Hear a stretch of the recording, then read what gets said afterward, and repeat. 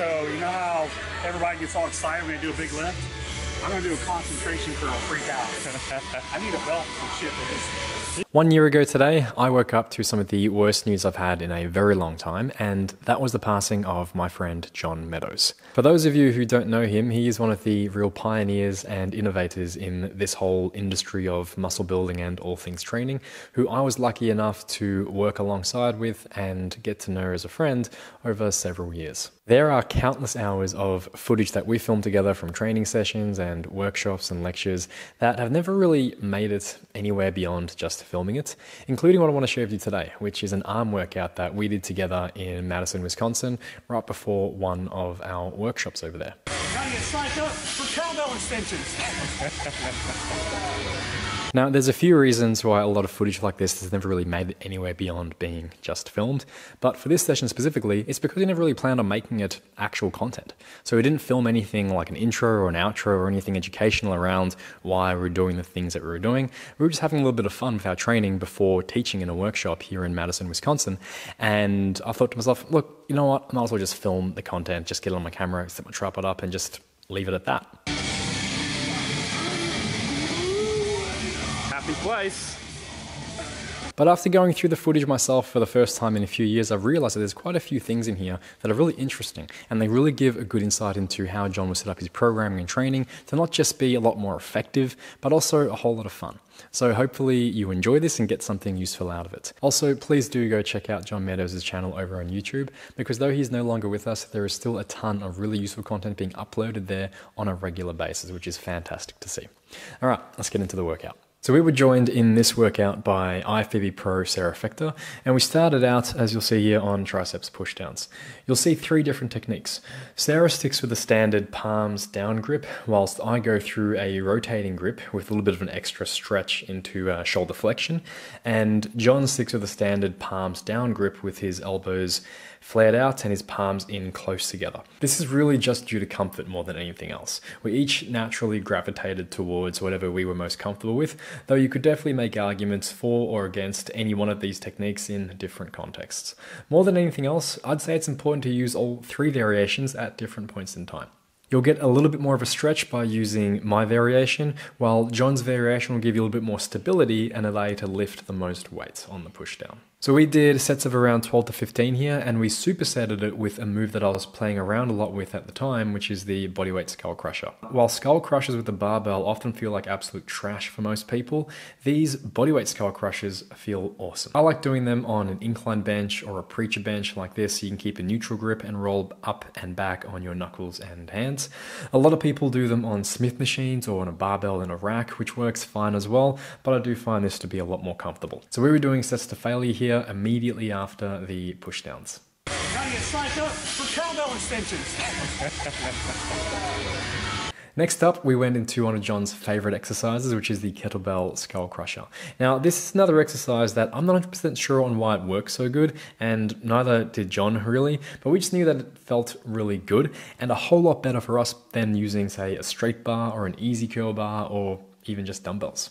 Thinking about it now, I think it may be to do with how the kettlebells are pulling you into this flexed shoulder position constantly, because they're always pulling you backwards towards your head, which means your body has to activate the shoulder extensors a little bit more throughout the entire movement, especially in that lockout position where with a dumbbell or with a barbell, there is pretty much no resistance. So this means that your rear delts, your lats, and even your triceps will be activated a little bit more and provide a little bit more stability to the entire shoulder and elbow joint as you're performing the skull crusher. So we pushed this for around 3 sets of about 12 to 15 reps as well, and we finished up with a couple of extra pulse reps out of the bottom on each set to emphasize that stretch position, and John also finished up with a double drop set, and that was triceps done.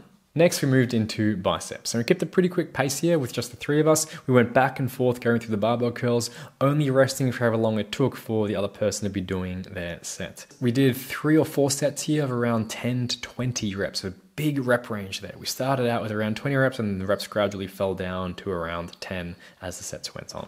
Now, what you'll see here is a bit of a recurring theme with a lot of John's training.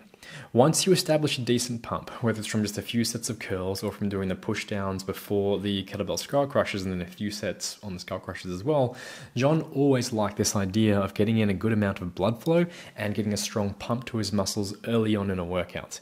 And then he would go into a couple of hard sets where he'd really push the intensity. And that's why I save the drop set for the final set of kettlebell skull crushers only, and why on the curls here, we're pushing to complete partial failure, adding in a few cheat reps as well at the very end. The key here is to make sure you're doing these kind of intensity techniques in a very intelligent way. You're not just throwing intensity at your body just for the sake of it.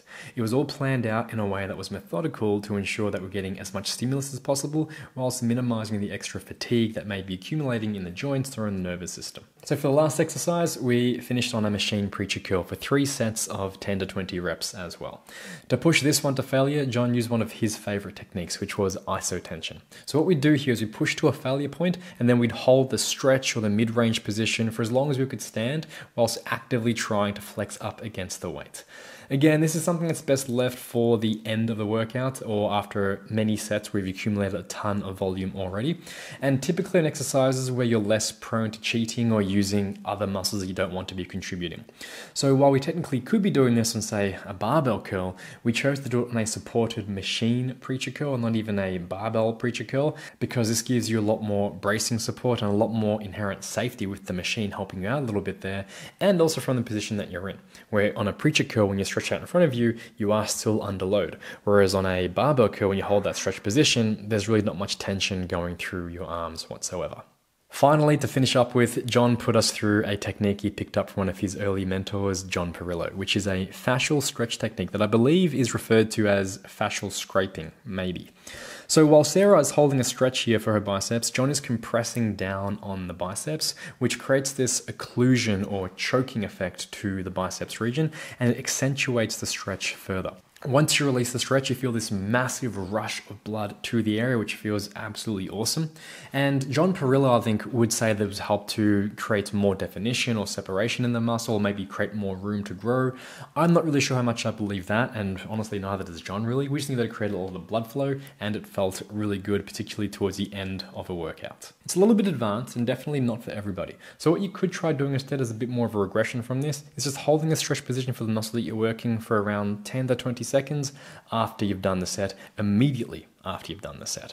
All right, and that's the workout. Hope you enjoyed it. Give it a shot. Enjoy the pump. Don't forget to check out John's YouTube channel, and I'll see you guys next time.